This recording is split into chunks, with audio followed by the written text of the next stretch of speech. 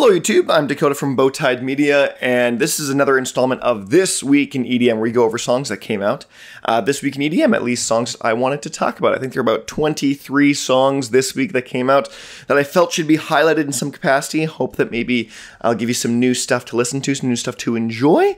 And as always, there is a Spotify link in the description down below to find all these tracks in an easy, nice place if you are a Spotify user. But let's hop into it. We categorize it in 5 categories, and the first is trash. Songs that I thought were pretty much trash. There's just one song, and it is Lucky Ones by Diablo. The vocals don't even sound like they're trying. The production is bland. The song just feels tired. Feels like Diablo was forced to wake up at gunpoint at 4 a.m. to make a track, and it just sounds so sleepy. Then we're moving into the bad category, songs that I kind of thought were bad. Again, remember, this is my opinion. We've got Missing You by Gareth, Emery featuring Lynn. Another one that just felt like a weak kind of track all around. The vocals aren't really that commanding in a song I think needed it. The synths are lacking, and the mix was quite linear, felt quite flat to me. Then we've got Tell Me by Panda and Huskai. It's a kind of chill, grooving track, but feels forced at times. I don't know. It's kind of hard to explain. I was trying to explain this to my wife, and I was just like, I didn't really know how to explain it. It just feels forced. I think the way the vocals fall over the instrumental, especially with the kind of odd pitch down ending that is trying to make some sort of mix up, trying to make the song different in some capacity, it just feels forced is the best way I can describe it. Hopefully that makes sense. Then we got Parallels by Dion and Kompany. This one was a strange track for me. It felt like it wasn't really sure what it wanted to be the whole time in the track. Not sure I dig the kind of the Kompany synth growls with the kind of Dion subtle vocal inflections here. And so, I don't know, the song just felt like it was it felt like there were 2 songs fighting for attention rather than being a fusion of 2 different tracks, or 2 different artists and their own sounds. So, yeah, weird one for me.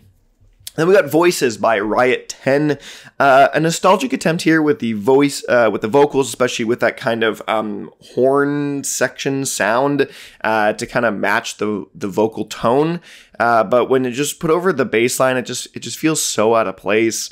The beat on the drops are wonky, and not in like a good way of wonky, not in like a wonky sound genre, but it's just weird tracks this week, honestly, not gonna lie. But that brings us into meh, songs that I thought were kind of just meh.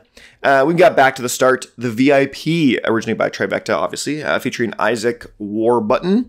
Hard dance take on the original with a mixture of these complextro tones all throughout. It's a good mix-up, I would say, but I think the original is just a stronger track. Then we got Fire in Your Eyes by LissA and Laneboy. It is a kind of quick slap house sound with that kind of deep bass line and kind of standard vocal performance, I would say. Nothing to really differentiate this self from any other slap house tracks out there right now. Then we've got When I'm Gone, the Nightmare remix, originally by PEEKABOO and XAELO. A bit of an older sounding track, I would say, with that very prominent melody line, both in the way it's structured and the way the synth is processed. It makes it sound like it's an older track. But yeah, just not super interesting in the end. The remix just felt like it was not doing too much, but not bad. Then we got Traveler by More Plastic and Sophon. Kind of a linear drum and bass track here, I would say, with not a ton going on sonically. With what it's doing, I feel like it's great, and the sound is solid, but I just feel like there's this nagging sense that there could be a little bit more going on throughout the track. And then we got All Nighter by Tiësto. Well, here's your big yearly Tiësto release. I'm sure there's going to be more, but I think this will be the one that actually lands on the charts in the end, just the way that the lyrics are, and it's just kind of simple, very digestible track. But I think this has been one of the weakest I've heard in him in a couple years. It's a tad samey from what we've heard recently from him, especially me going back into these tier lists of all the older songs, seeing the Tiësto on here. The other tracks have I think are a lot better than this one. And then we got Suffer in Silence by Rezz. For Rezz standards, this is kind of a boring track. Got that minor chord progression in there to kind of keep that haunting feel, that kind of creepy feel that Rezz sort of is known for and produces heavily with him. And yeah, I think for Rezz, it's just boring. Not bad. Again, these are not bad, but they just feel like it's a little lackluster. It's maybe the best word to put it. Then we've got Miracle by Calvin Harris and Ellie Goulding, a pseudo-Euro dance beat to it, which is very new territory for Calvin Harris, kind of mixed in with the more standard house beat here and there. It's definitely a unique sound, one that I haven't heard a while, and one that I'm sure we'll hear on the radio as well. But Ellie Goulding's vocals are a little subdued, but still solid, as she always has been. Then we got Vulnerable by Armin van Buuren featuring Vanessa Campagna. Structurally a fairly different track than we've heard in recent, with a very long lead-in and an ongoing drop on the back end from Armin here. Kind of heavier tone to the track, and the vocals are a nice added touch as well. Then we've got Divergence by Uber and FISO, a triumphant victory trumpet lead with a super pitched up synth melody line. It's a very fascinating track that I haven't really heard anything like in a while. And yes, it's Uber, so it's got that rhythm feel to it, but with that really creative flair. So interesting track for sure. Moving into the good category, songs that I thought were good. We've got At the Same Time by Oliverse. First of all, how many times would you like to hear At the Same Time in one 3-minute track? Because it's a lot. It's a lot of times they say at the same time. But jokes aside, I actually really like this. I haven't been loving Oliverse a ton recently. I haven't been super engaged with what they've been producing. But you know, this is pretty solid. I like this one. Apart from overusing that one lyric, I think the production is great. Kind of dancing between drum and bass, and at times a little bit of a trappy sound to it. But I liked it. Good mix up.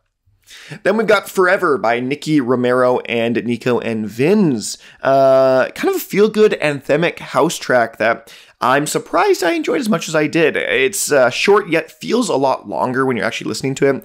It's simplistic in nature, but I think for a house track that has that anthemic feeling and tone to it, I think this is one of the better ones I've heard in the last couple years, I would say.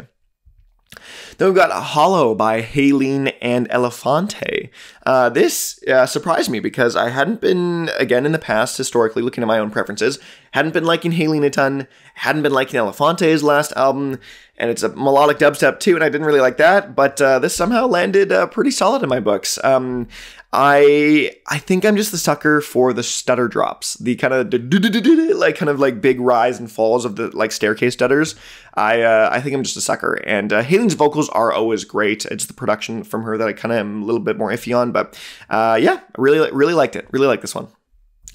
Then we got Fix Me by Skylar and Josh Rubin. Something about Monster Cat's trap tracks just sit well with me very personally. It's not too crazy, but I think it's very well produced, and it's very heavily sidechained, and I think it works quite wonders for this track for, I guess, me specifically. Again, my opinion, that's how all this works. Then we've got Fool Me by Chill. Speedhouse is here, and it's on Monster Cat now. Speedhouse is, I mean, pretty self-explanatory. It's just really fast house. It sounds very similar to like a happy hardcore would, just without that kind of dung, dung, dung, dung. It's like everything else that you would expect, just without that kind of booming bass line. But yeah, the track is very fun. It's very carefree, and it's just very joyous, I would say, is the best way to put it. It sounds like when I first heard Tokyo Machine come onto Monster Cat, it sounds very similar. Yes, there's that kind of the kind of chibi artwork as well, and there's lots of things that draw parallelisms between this and like a Tokyo Machine release to me. But this has the same sense of kind of very just fun, I'm ready to get going track. So I liked it. Then we've got Rewind, But I Love You by Whipped Cream. The Someone You Can Count On EP is out now on Monster Cat as well.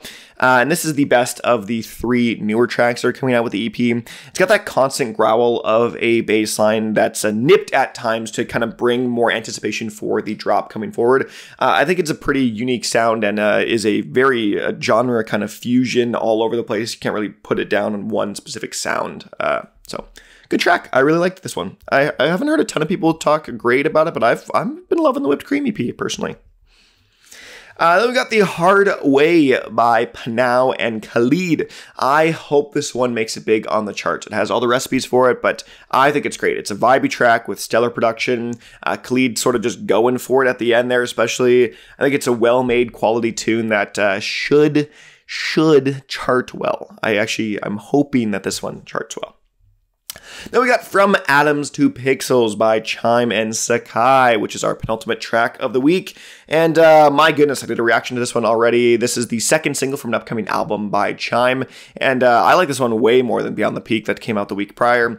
This is just stellar. It feels like every time they're very showcase tracks. I didn't love the vocals in the first little bit, but as the song kind of sort of progressed and kept going, I thought they sort of stood out more so than I would have expected them to early on. And yeah, just production is solid. It just feels so much is happening, and it feels so chaotic yet balanced, and it just feels like a great track. And our last track of the week is still in good. No standouts this week. We've got Assumptions by the Categorized remix, I should say.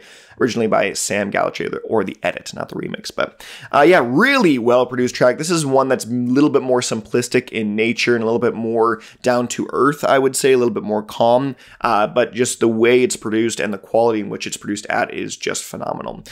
This is a dance club track through and through with the kind of classic Sam Gallacher synths packaged with the killer mixing from Categorized. This is the kind of the quintessential club track, I would say. But yeah, that is it. That is this week in EDM. Let me know if I missed any songs, anything that you thought I should have talked about, or any comments on any of these songs I have here. But other than that, I'm Dakota from Bowtied Media, and I will see you guys in another video.